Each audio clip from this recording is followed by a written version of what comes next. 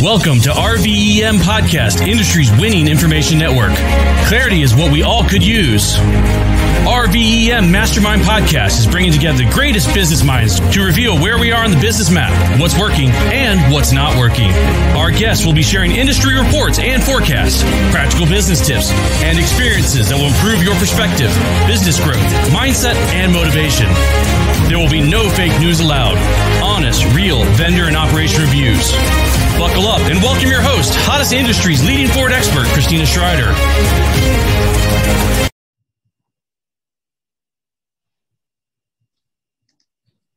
Ready? Yep. Well, hi, Tom. How are you doing today? I'm doing great, Kristina. How are you doing? I'm good. Thank you again for coming up to RVEM. And it's such a pleasure. Usually when you and I talk, I learn so much from you, and I start to have a little different perspective when it comes to marketing. You know, when it comes to marketing, sometimes we feel too much freedom, you know, what we can say, because we can cover ourselves up and lead into that and that. But I understood after talking to you, it's lack of my education, you know, what's possible thing can happen. So anyway, thank you again for coming over. I have a question for you. Okay. What is going on in your world right now? Is there something particularly, you know, dealerships maybe bring into your attention, or you think they should, you know, pay attention to something due to what kind of timing right now? Yeah, great question. So I just got off a Zoom call, and the dealer, I reviewed his insurance policy, and I went through the insurance policy with his insurance broker. And I had 107 questions that needed to be answered because there was a lack of clarity in the policy. The policy had a lot of blanks in it. Nobody pays attention to the policy after the insurance company sends it to you. They just throw it on a shelf and don't look at it again. Insurance policy is like a living, breathing thing. It's something you have to pay attention to. It's something you have to ask questions about. You have to make sure that what you paid for is actually what you get. And so I just spent the hour right before we got on our Zoom call going through all 107 questions with this dealer's particular insurance broker. So he has to go back to the insurance carrier and decide or get the information and get back to me. Part of that, Kristina, is I asked a lot of questions like, could we insert a deductible in here and maybe save the dealer some premium? There are certain coverage lines that were duplicative. So the dealer was actually paying twice for the same coverage. I said, can we eliminate that and save the money? So it's a process of trying to make sure that the dealer, both that we can reduce the premium when appropriate, but increase the coverages. So I had 107 items. So it's look to me what you just said. It's not only you help them with the risk mitigation, right? You also negotiation part. So not only you protecting them from future, you know, loss, even bigger, but current ones. So they're paying for something they maybe shouldn't pay now.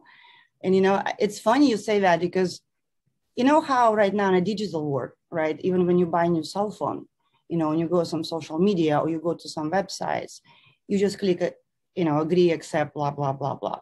So you know what I mean? Like people don't really pay attention. We don't read this stuff because so everywhere, and it's like, it doesn't really hurt us, right? Because nothing really yet pinched, you know. We don't know sometimes what it does, but it's not, right? Right. And I think we start to look at the very important documents, like you mentioned, insurance, same way. You know, like it's kind of a big mistake in not understanding what it can cost us.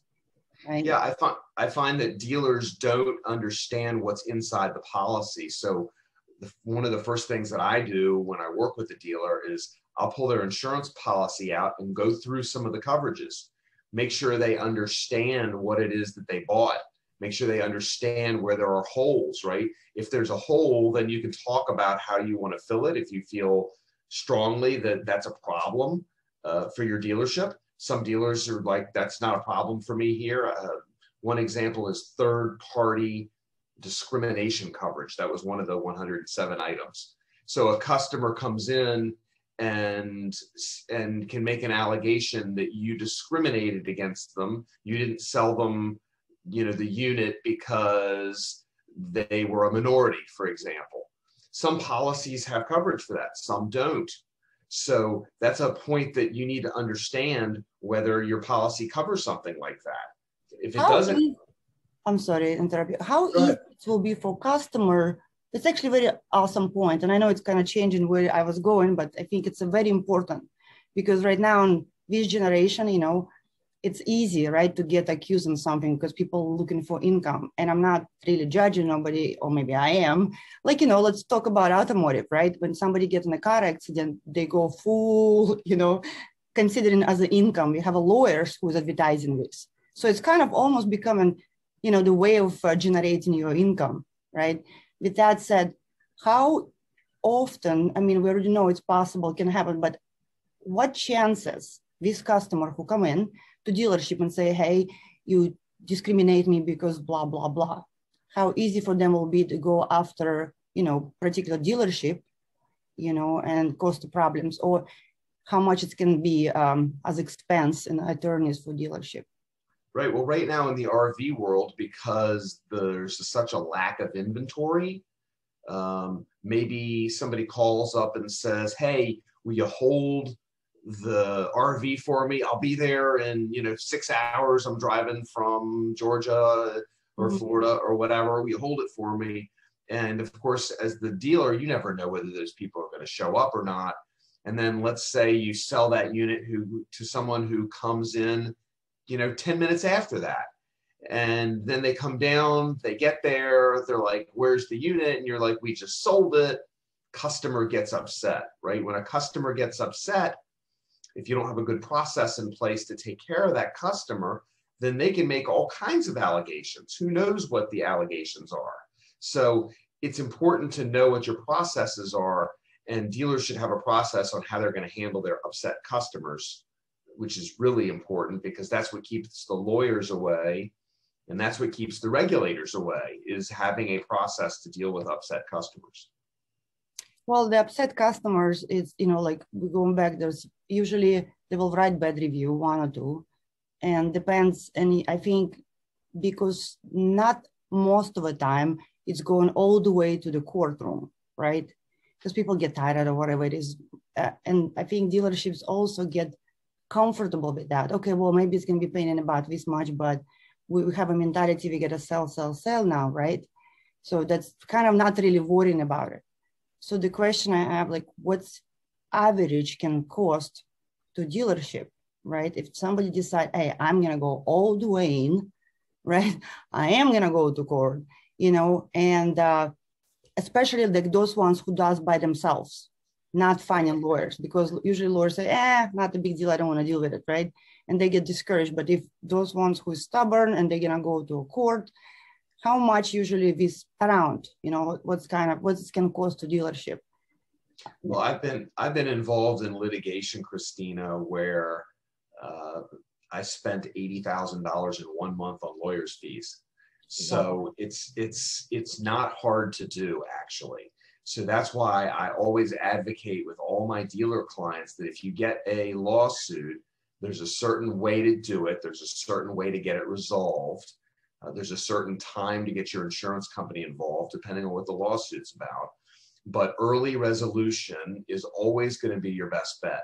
When a consumer takes a dealer to court, the dealer's going to lose. It's really very simple. Dealers are not the favorite of judges, and they're certainly just not favored. So it's really silly for dealers to go to court. It doesn't matter, and I hear dealers all the time, they say, we didn't do anything wrong. Yeah. We didn't do anything wrong. It really doesn't matter whether you did anything wrong or not. The important thing is that you need to have somebody come in and resolve it, or if you can't resolve it, then hire somebody like me who can come in and resolve it. But that way you can concentrate on running the business. It's a big distraction. These lawsuits are really a big distraction. So it's not just the insult of the lawyer's bills. It's also the fact that it takes time and attention. For example, how terrible is it when your employees have to go get deposed? They have to answer questions under oath. It's terrible for morale. It's nerve-wracking for employees. They get very upset about it, with rightfully so. So it's not just the hard cost of writing the check for the lawyers. There's a soft cost involved too for the dealer in him worrying about it, him or her taking their eye off the ball and running their business, and then all the other people that it touches. So it can be very stressful. You know, also, if you really think about it from psychology point of view, it's all better get somebody third party involved because you don't have emotions in that, right? You can think rational and you can really actually stay focused. If it comes to us, if I have my own dealership, right, and that's my legacy, right, that's my pride, and I don't want to feel like I'm the one who's wrong. Also, there is another fears, right? So I'm already emotionally involved, like you said, I didn't do nothing wrong. There's also another fear you thinking, what if you don't have a good culture or something? Can those salespeople, marketing people, service people, any employees, you know, testify actually, you know, what you want them to under pressure? Is it somebody gonna do it? Is it, like you say, in our policy or insurance or employing, you know, agreement, can they deny that or not, right? So what if a particular person maybe not a big fan of you? So there's a lot of things, emotions and fears going on in this time. And that's, I think, more often we see they just, you know, like settle and give the money. Now, okay, well, you just settle and give the money and it's still big chunk, which is you can avoid, right? Kind of interesting. So basically what I see what you're saying, the better, you know, not even to get there, right? To have somebody actually, you know, like, let's look at it first. Let's make sure you don't have these problems in the future. Or if you do, you know how to handle it, right?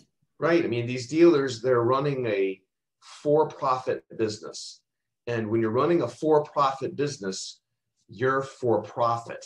So it's all about how you're going to make money, or in this case, how you're not going to lose money. It's not a nonprofit business.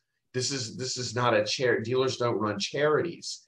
And so if you ran a charity, you can talk about who's right, who's not right, and the morality of it. And you're running a business. So if you're running a business, you need to run the business in order to make the most money.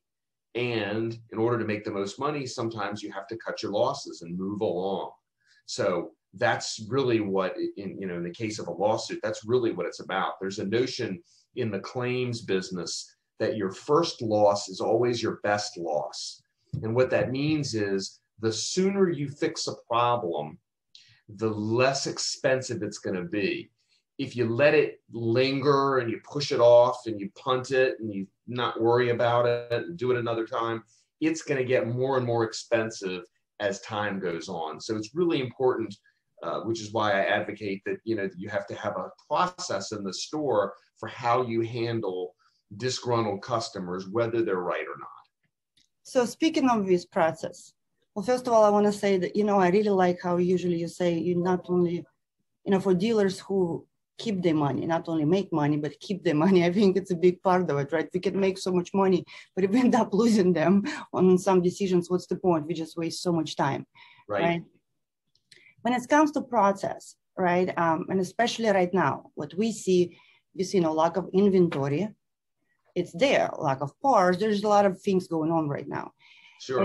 But same time, it's nothing changed most of it in most dealerships when it comes to goals for salespeople and sales teams, expectations and stuff like this, and they pay plan, things like that. So especially from the psychology point of view, for almost a year, used to make so much more money than, any time prior, maybe like, whatever.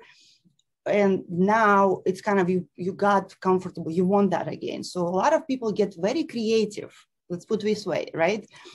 Get creative with what they say to customers, especially if it's gonna come to, let's collect deposits, which is, we know, like, hey, the elephant in the room, we never know when unit's gonna arrive for real, right? We don't know if price is gonna go up or not, right? And there's a sales, marketing, service, parts, delivery, all that. Teams, they can say something, right? Maybe what shouldn't be said, and it's gonna cause the problems as well. So how you suggest to deal with it?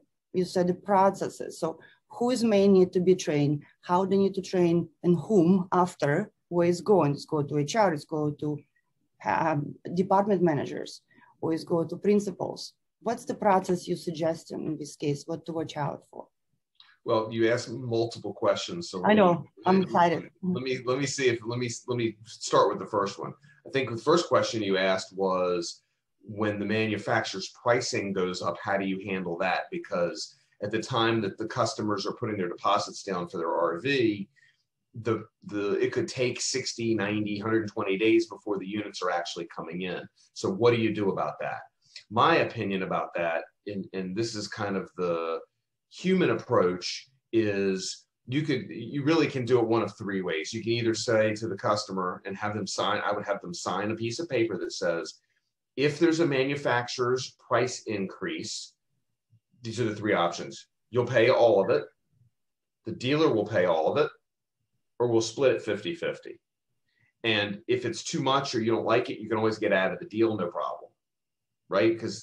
Because that should be part of it, because you can certainly sell it to somebody else. I mean, right now there's enough demand that if they want to put a deposit down, even if they want to back out, you've got another buyer. So it's not that big a deal.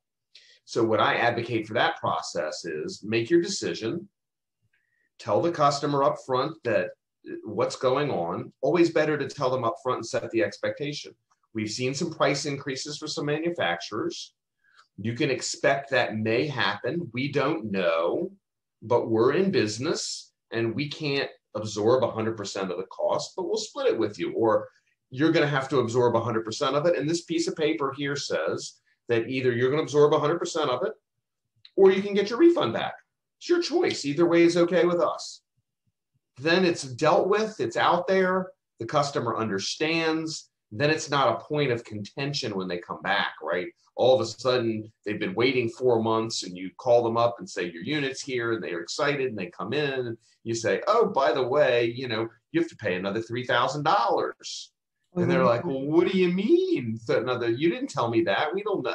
And so it's all about setting expectations. So I think it's really important to have the paperwork reflect that up front, whatever the dealer's decision is, whether it's the dealer's going to pay for, or the customer's going to pay for 100%, the dealer's going to pay for 100% or 50-50 or whatever that it is. I think it's really important to just go ahead and say that and get that out of the way. At the time the customer's putting the deposit down, they're so excited.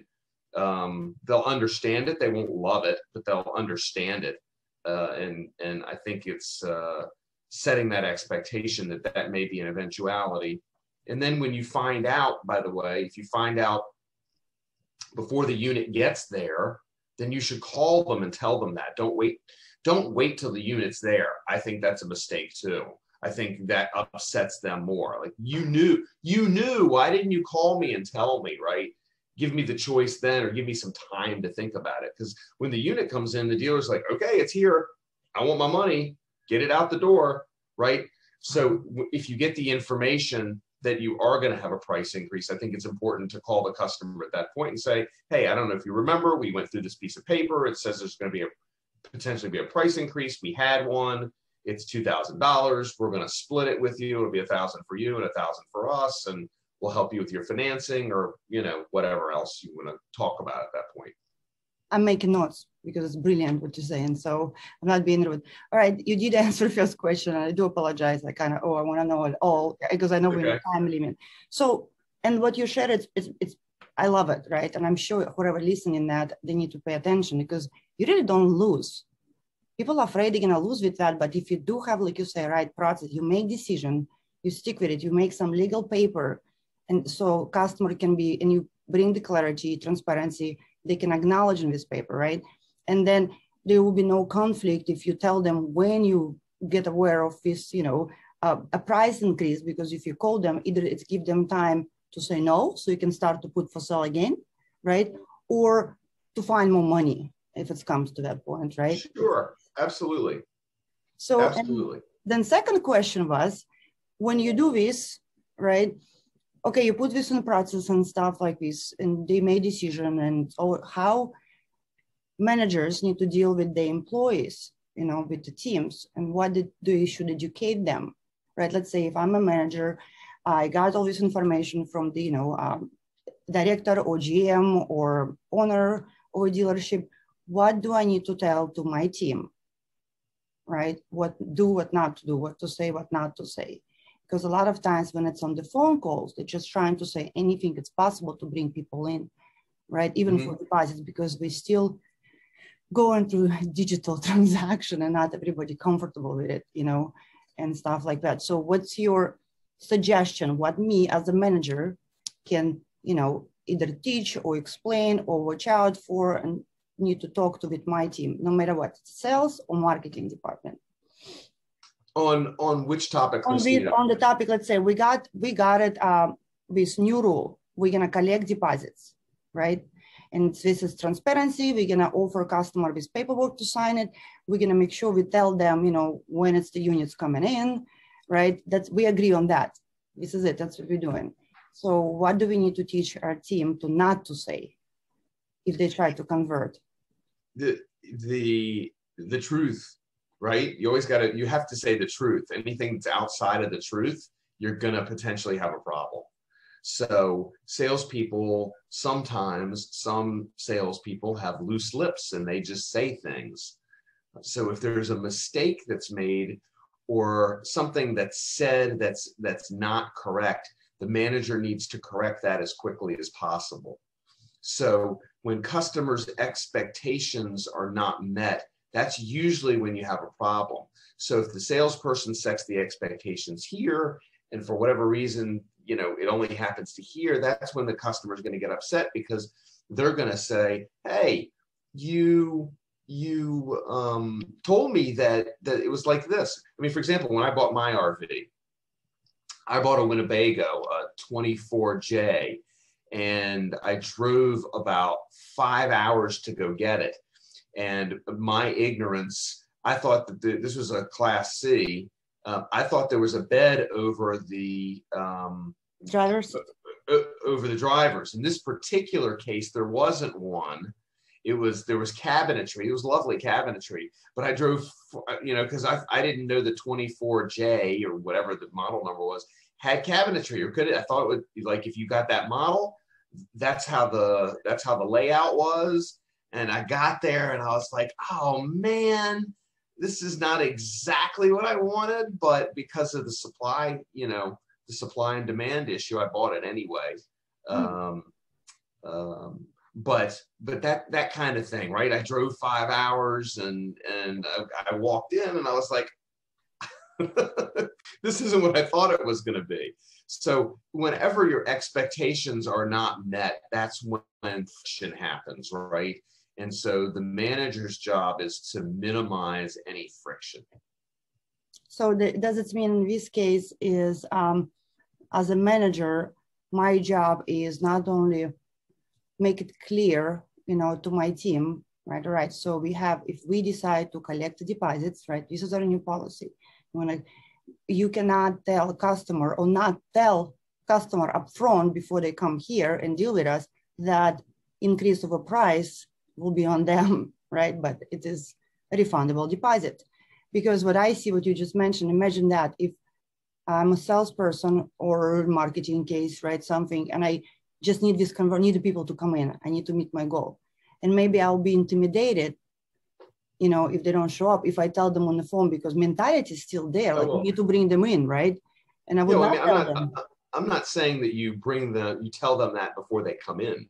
That's not, until you've sold the unit, until the customer has purchased the unit in their mind, that's not something you want to go over. They have to come in and sell themselves as well as the dealership selling them on that unit. Once they are say, okay, I'm ready to go, you start to do the paperwork. Part of the paperwork is, okay, now let's talk about what happens if. Here's what we have seen happen. Not up front. But if we don't have a unit for sale. So if it's unit on order, right? And like you tell customer, all right, you got to come in and we're going to talk about it, but there's no unit inside.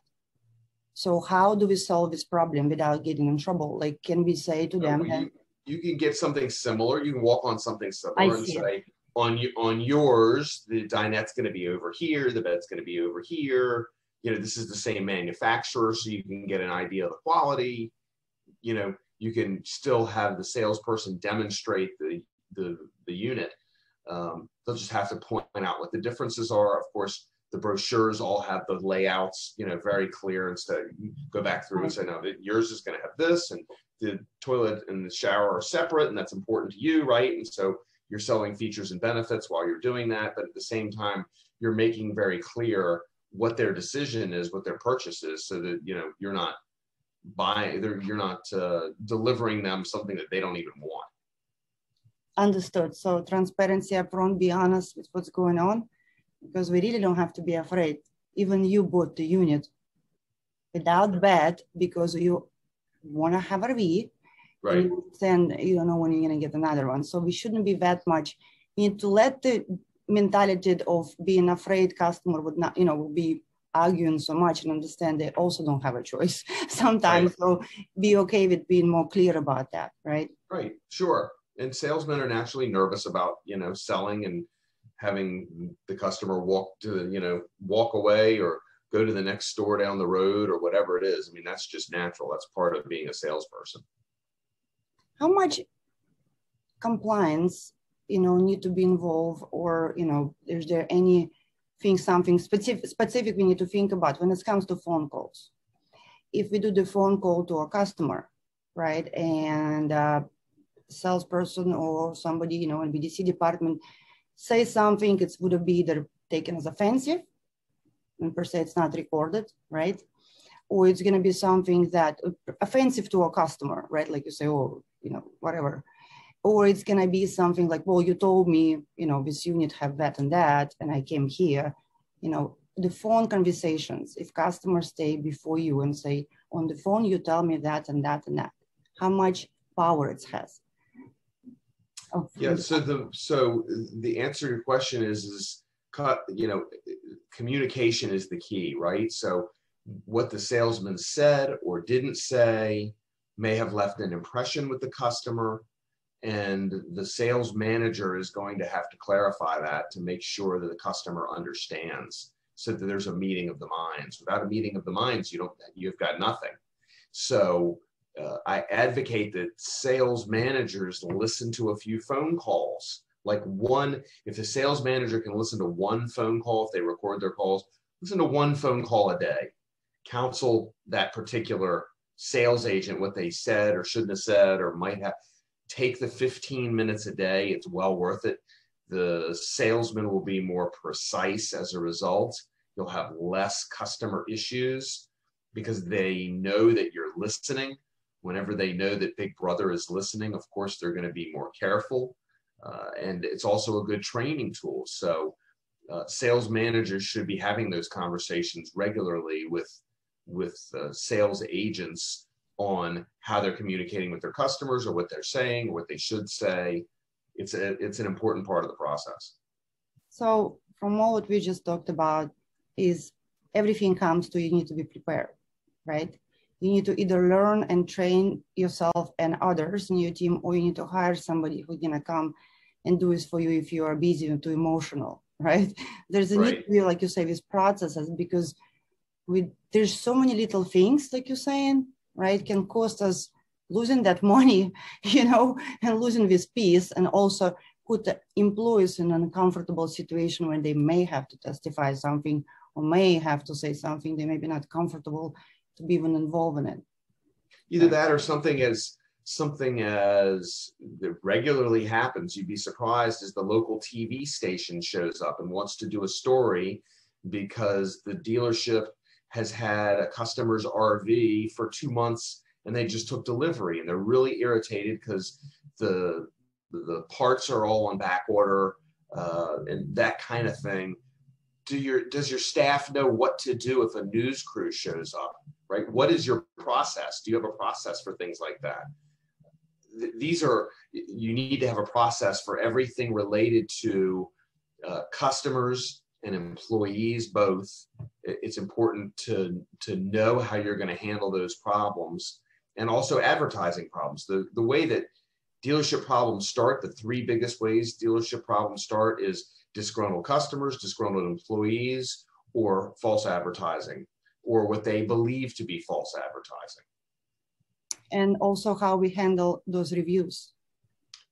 And also how you handle the reviews, of course. I mean, if you don't have a good process for how you handle the online reviews, then you are going to get lawsuits, and you will get regulators who come in and tell you how to run your business instead of you being able to run it by yourself. No, this is very big deal, because that's not only phone conversation when manager can, fix something. Maybe that's not person to person, communication, when you can say, oh, there's misunderstanding, there's that, because now you have this out there, and thousands people can have their own opinion how they read this. Like you can send a text message even between wife and a husband, right? You can mean one thing and now you're complaining. You know what I mean? Like it's so hard, depends how you feel at the moment, how you decide, and you react on that. So yeah, when you have something out there like that, and maybe you are right, what you say in there, I am right. And there's so many people can add to it and get offended. Oh, you reacted like this. It's probably because, like you say, racial thing, right? Or because of that and that and that. And this is something, very much dangerous in my opinion, because this is right there, and it's not one person who can do the screenshots, and there's a lot of activists there, who can take it to the next level, not only for your reputation, but actually cost money. Right.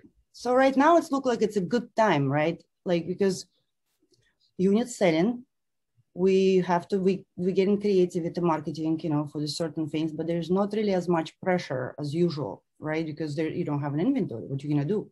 Just keep the customer you have and try to keep the market share with the things what you're doing, right? Right.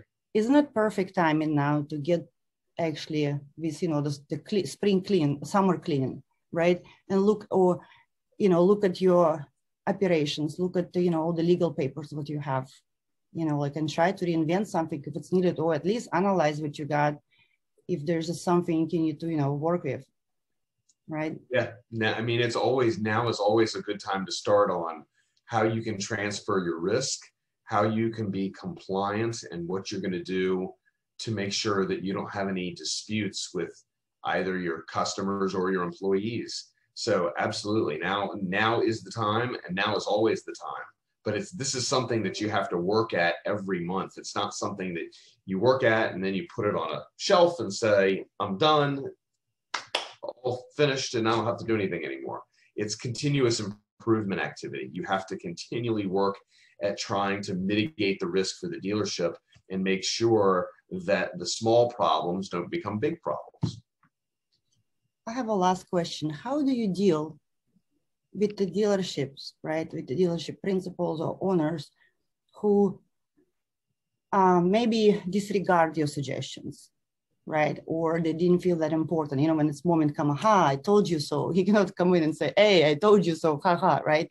You don't feel like that. So how do you deal with this maybe somewhat rejection, what you try to bring it up? So it's a good question, Kristina. So my job as a consultant is to say, here are the areas where you have risk. And then we have a conversation about risk tolerance. The dealer may say, none of that stuff worries me. And to which I say, okay, no problem. Let's move on to the next thing, right? So it's all about what you're able to tolerate as the dealer. But what I want to advocate the most is that they're making an active decision on their risk instead of not knowing, right? One of the lessons that the dealers learned in going through that 107 items, and that took us almost 4 hours to go through Zoom calls, is I said, did you know that this is part of your policy? Were you aware that this is how this would be handled if this happens? And in some cases, they said, gosh, that's really a problem. Why don't you see if we can get the insurance company to give that coverage back to us, or we can buy it back, or that doesn't bother us. But as long as they're making an active decision, that's what I advocate. So it's not my job to say, you really are going to make a mistake on this. After I explain it and say, I really feel strongly that this is something you pay attention to, it's up to them. That's their decision. It's their risk. It's not my risk, right? They're the ones who have the millions of dollars of inventory and building and land, equipment and tools and everything. That's their risk. So when they put their feet on the floor in the morning, that's part of what they have. So as long as they're comfortable with it, that's fine with me. It doesn't upset me. I just want to make sure that they understand the decision they're making. You know, it's remind me of a good parent. You know, when, you know, it's real. I'm a parent myself. I have 3 kids, right? And they not necessarily want to, especially my 12-year-old who thinks she's whatever, 16 already, don't want to listen, right? And I actually find, even when we were just speaking, I'm like looking back, that's what I kind of feel about my daughter, right? I love her, I care.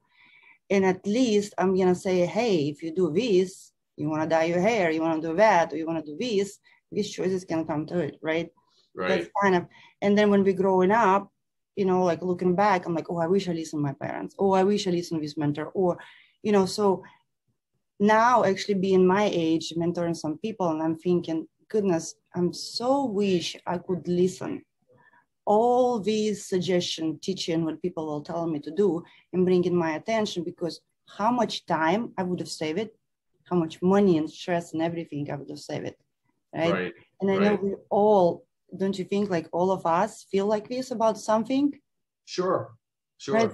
And by the way, my son just dyed his hair bright red, so I understand. Did you talk to him about that and tell him, if you do that, these kind of girls you're not gonna get, these kind of girls you know, these dates forget about, but that can be good, you know? Right. He said, not important, you know. Yes, I'm dealing every time with something there because of changes, always stuff, right, going on. But, you know, I said that to say, like, sincerely, like everybody, all of us, we have this moment, you know, because we were kids at one point, we were, you know, younger, you know, on one point, no matter how old we are right now, right? And there's something always like, moment, I wish I listened. So I want to tell to dealers, don't make this to be a moment again, because we're kind of growing up right now, and now we have a lot more people depend on us who also wish you didn't have this moment as well, right? So it's kind of big deal. So the lastly, and I really thank you for everything. If you have to say, you know, in 1 sentence or 2 sentences message to all dealers, like if they're all looking at you right now, right? Something they just need to hear it right now. You know, do you have anything for them? Like, would you share something? Yeah, I'd say consider, if you understand all the risks that you have, because one of the things that a guy like me will do is point out risks that you might not be aware of, right? Because risks are not always apparent. They're not always staring you in the face. Some of them are in one of those 107 items in the insurance policy. You thought you have something covered, but you really don't. So that's what a guy like me might be able to help them with. So reach out and ask. I'll be glad to answer some questions for them. That's awesome. Well, thank you so much. And again, I appreciate you. I learned a lot from you, you know, through all our conversations you and I have. You know, now I'm more careful about lots of things. Also learning, you know, and the biggest thing today also with, you know, you open my eyes is it's okay, right? It's okay to be transparent right now. We don't have to be afraid not to get the deal because, I mean, you're going to sell it anywhere. Like, really, we're not losing anything. Right. And, you know, like, I talked to you about this, you know, like for some time, and I'm trying to figure out the best way to do it. And just now I had this aha moment. Hold on. Why am I even stressing? Like, they will sell anywhere, because even you drove 5 hours and you could have get upset and be this guy who creates all this risk to them. And, you know, but you're like, I'm not going to get another unit. Let's just buy it. It's nice cabins. That's what we're going to have.